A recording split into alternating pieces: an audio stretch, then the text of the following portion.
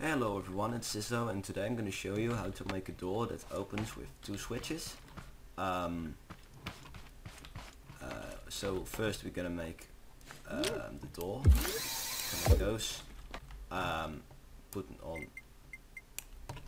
blue 90. So it's going to rotate this direction. Connect it. As you can see, this works.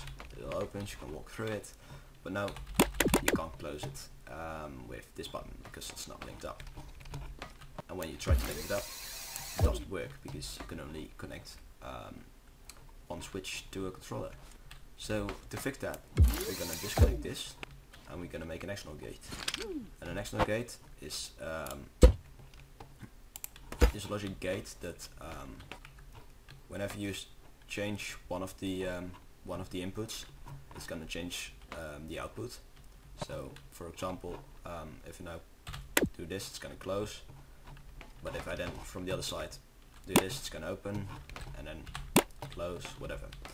So to do that, you're gonna place a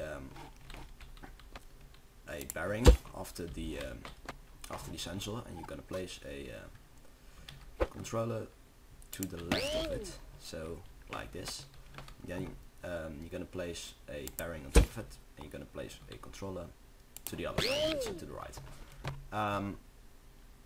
And then you connect the switches to the lower and upper controller, and connect the bearings to the controller in this way, so every controller is going to have the bearing below it. Next thing is to connect the sensor to the controller of the door. So you see, and whenever one of the controllers rotates, it's gonna block the sensor, so the door opens and closes. So what you want to do next is look at the direction of the bottom bearing, and you want it to rotate away from the sensor, so in the blue direction. So you open it and we put in positive 90. So it's gonna open, and if you close it, it's gonna close. And you see it's rotated away, but the upper one rotated towards it.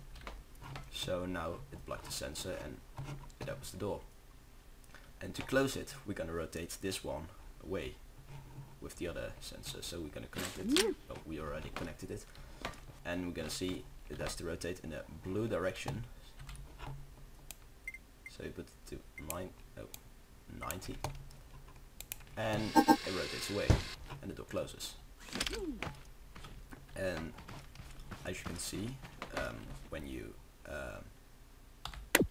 turn the switch, it's going to open because it rotates back, and if you turn the switch here, it's going to rotate back too, and it's going to close again.